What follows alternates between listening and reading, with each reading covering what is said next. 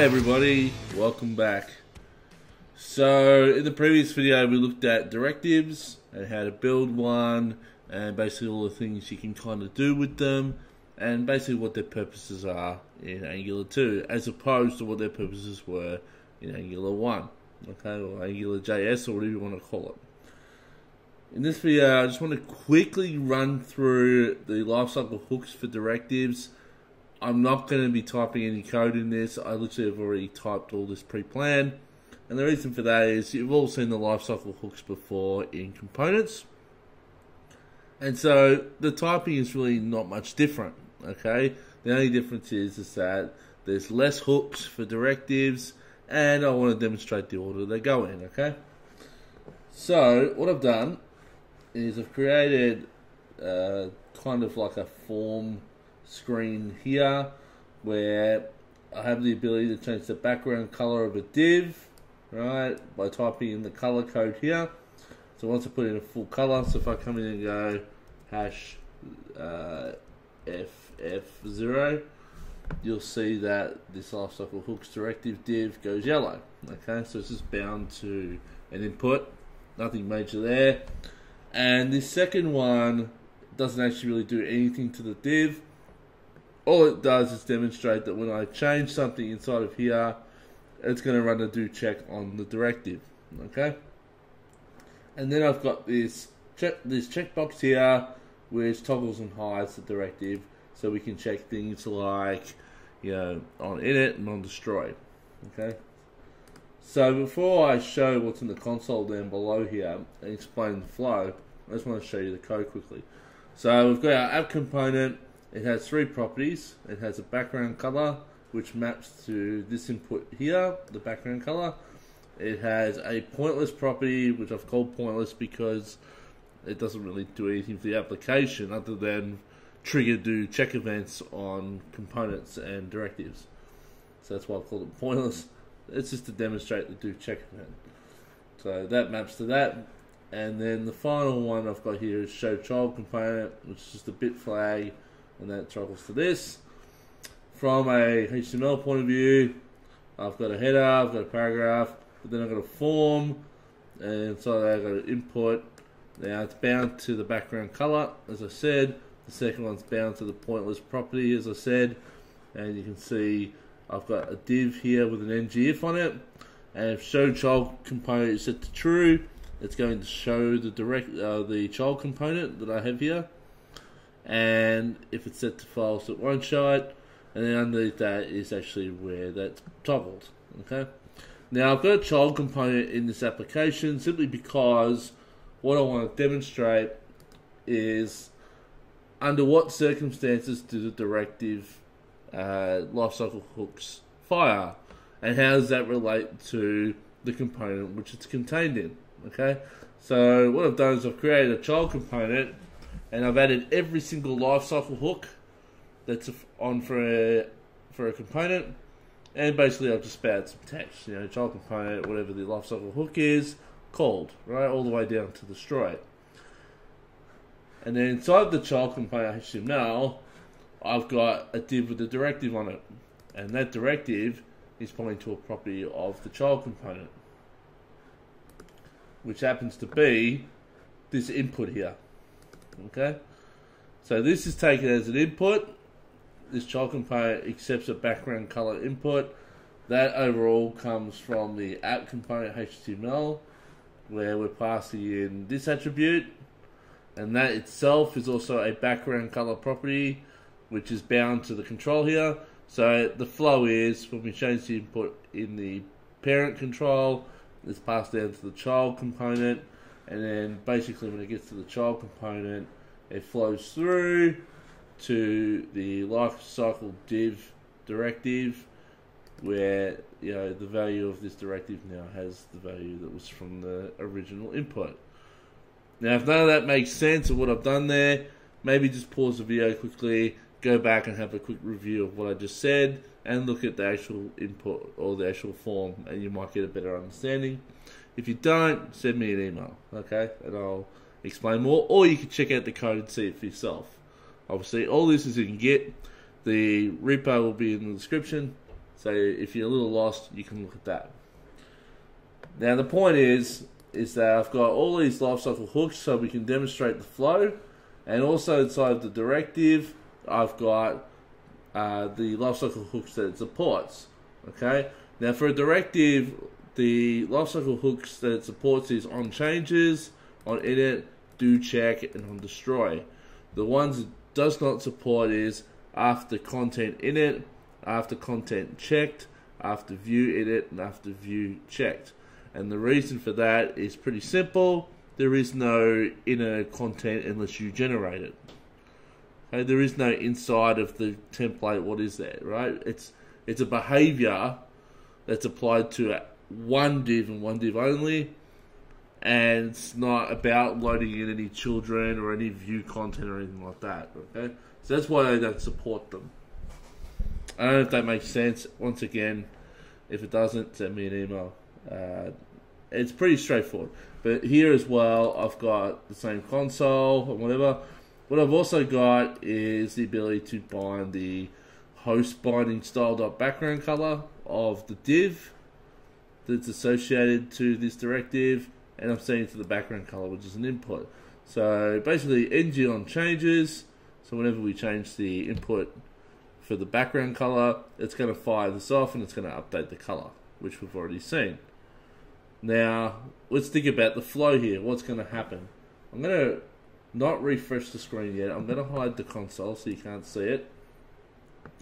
But what I expect to happen is, when I refresh this page, right, the root app component will initialize itself, which we don't have consoles for. But as part of that initialization process, it will initialize the child component, right? The child component itself contains the directive, but before it actually gets to the point of rendering directive, it's probably going to go through the process of initialization, checking to see if anything had changed. In fact, it's ng on changes first, then initialization, then we'll fire that do check call to see if there was anything that needs to check that isn't bound to it. Then you've got your after content in it, so if it has any content inside of it, you know, the ng content. If you don't understand what I'm talking about with these lifecycle hook things, I start talking about it as of video 17, I believe, session 17. So if you want to go back and review that and come back to this, maybe you should. But so it'll be after content in it on the component, and then after content checked, and then what happens next is the child component will try to render its view.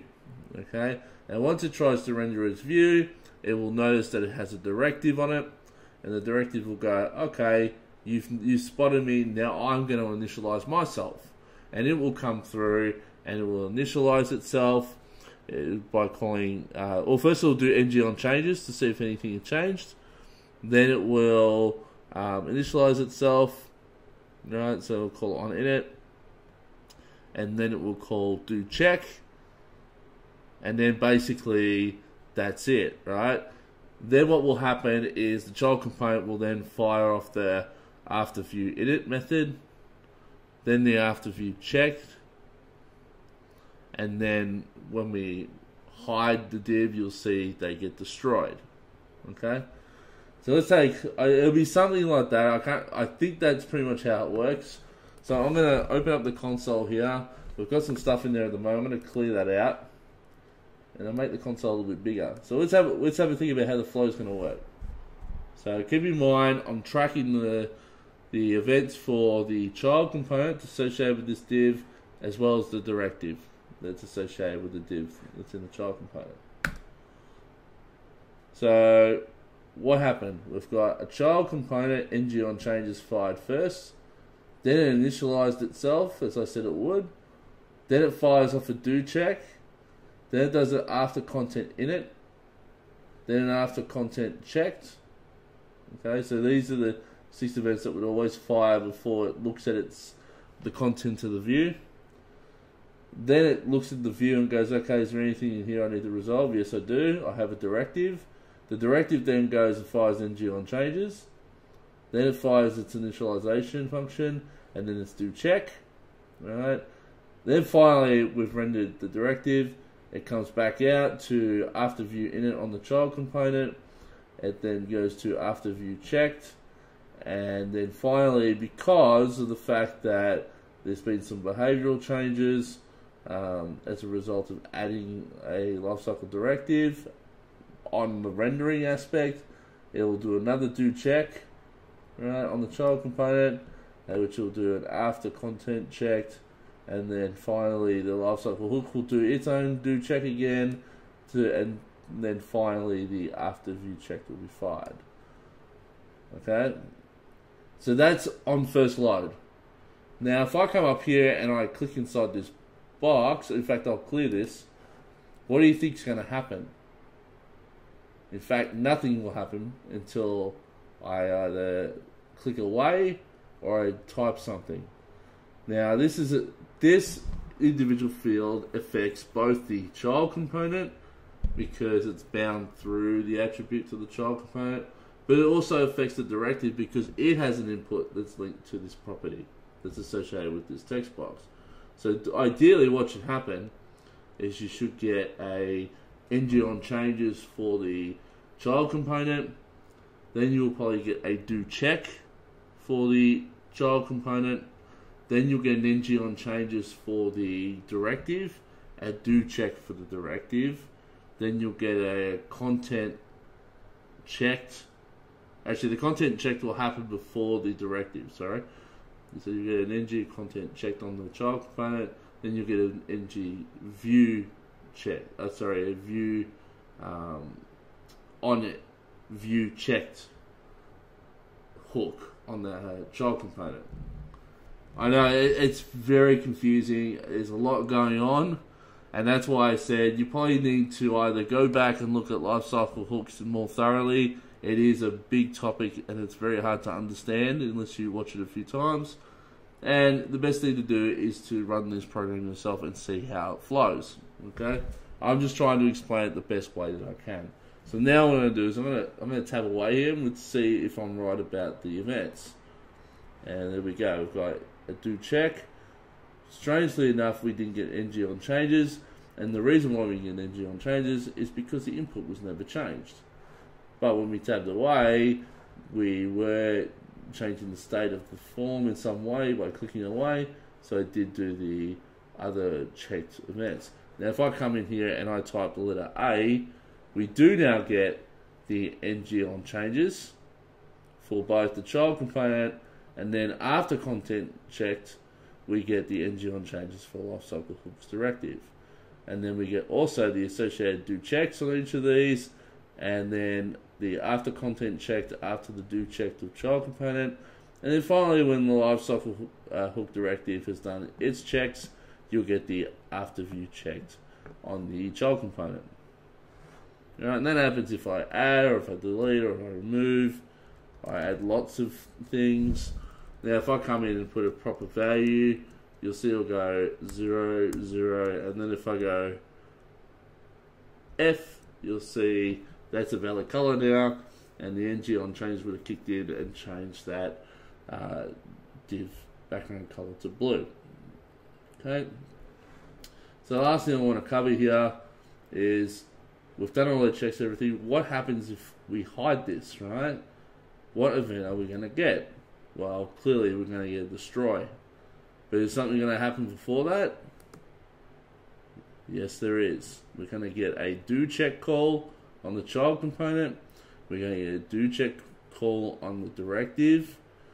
And then we get a content and view check as well as part of the child component before the directive gets destroyed first, and then the child component will get destroyed. Okay? That's the important distinction here. Just like, child components to parent components, how the child component gets destroyed first, same with the directive. The directive will get destroyed first before a child component will be. And then when we click back on it, we should see an initialization process very similar to when we load the screen, except that it will only be related to the child and to the directive. And you can see very much similar to what it was when I loaded the page. Make sense? Look, it's not an easy subject, this one. It's probably one of the hardest things to explain, and it's definitely one of the hardest things to understand in Angular 2. But I would say it's pretty critical that you need to know this, because there's going to be times where you're going to want to implement certain code in certain places, you know, and knowing your lifecycle hooks is pretty important. I, for one, still don't fully understand every single scenario. You can see I made a few mistakes, but I have a rough understanding, a pretty good understanding of how this works. So if you get a little bit lost, it's okay. Alright, it happens to the best of us, and I'm still trying to get a full grasp on it. But anyway, I just wanted to demonstrate that very quickly because, well, number one, I had to show that that directives only had 4 lifecycle hooks and didn't take into consideration any content because it didn't have content, or any view information because it doesn't have view information. But outside of that, I just wanted to show you the flow as best as I could. The best way for you to learn is to do this yourself. Okay, is to play around, create a little app, and add all the hooks into directives and components and see how they all relate to each other. Anyway, guys, I'm going to finish that up there, and in the next video, I'm going to focus on pipes. Now, pipes is probably the last main feature for Angular 2 before we move into something pretty cool such as animation. Now, a lot of you have probably been sitting there for a while and going, oh geez, it would be nice to know how to animate something. Well, it's coming, okay, and it's pretty cool how Angular does animations. But we'll get to that probably in the next couple of lessons or so. And then after that, obviously, as I said, routing. And then I'm going to end the series. Yeah, a bit sad, but you know, it's time to move on to something else. You know, it's time to teach something else. I've got a few ideas from you guys. A lot of people saying Redux, which I've never used before, so that'll be interesting to learn. And someone also said, was it React for Facebook? Facebook React. I don't know about Facebook React. I looked at the statistics on it, and I just don't know if it's going to be something that lasts a very long time. So I'm probably not going to focus too much on that. What I thought I'd do is I'll have maybe potentially look at Redux, but I'm getting a lot of ideas of building like proper applications for Angular 2. You know, a lot of people are still saying, "Oh, this is all great, but how do I build a fully fledged application?" And I'm like, well, you know, part of this course is to teach you the foundations to be able to do that. But there's a few things that I think that I could probably show that would be worthwhile, such as, you know, logging in with Facebook, authenticating to your API by using Facebook to authenticate, or Twitter, or all those kinds of things. I think they're always handy to have, you know, as prototypes for other people to consume. You know, I want to do stuff like that, and then I want to focus more on Node. I think Node would be a key one. That a lot of people have been asking for Node, and a lot of people have been asking for MongoDB. And what was some of the other ones? Yeah, a lot of people just bigger applications. You know, not just little demos. You know, they want bigger applications, but you know, I'm going to do the best I can with what I got. So keep in mind, I work full time just like the rest of you. So. Anyway, guys, I'm going to go. I'm hungry. It's 8:20 p.m. and I want to get this recorded and edited and out the door so you guys can see it. So thank you everyone for listening, and I'll catch you in the next video. Bye for now.